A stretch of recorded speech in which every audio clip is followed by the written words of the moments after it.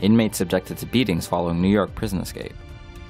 Inmates at Clinton Correctional Facility, the New York State maximum security prison from which convicted murderers David Sweat and Richard Matt fled in a now infamous June escape, say they've been beaten, choked, and slammed against walls by guards following the escape.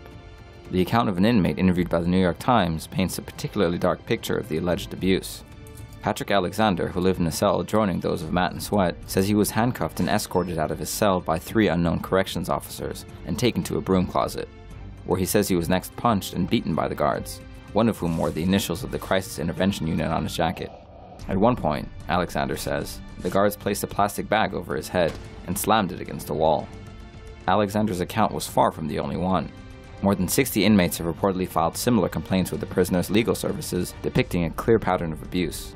When asked about the issue by the Times, the Corrections Department published a statement saying the investigation into the complaints was ongoing. Like this video? Don't forget to subscribe and follow us on Facebook, Google+, and Twitter.